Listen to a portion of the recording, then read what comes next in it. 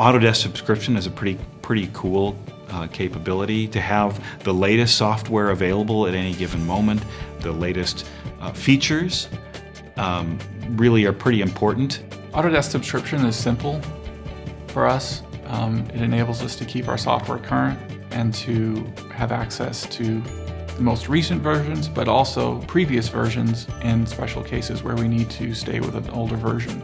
We chose Autodesk subscription because as an organisation we want to know we've got the latest software, always the very latest version with any of the improvements or the upgrades. We like to get updates, and that's why we license it on subscription, is the constant updates and the new releases that come out. We want to have available all the time and to keep up to date. To not have to worry about whether you've got it downloaded or you've got IT support to get that on your machine. I think we're so committed to the Autodesk product that subscription seems to be the best way for us. We like to know that we've got that organisation behind us. If we're struggling, if we have problems, we can get online or we can make a phone call and you've got someone from Autodesk who's going to be there to help you straight away.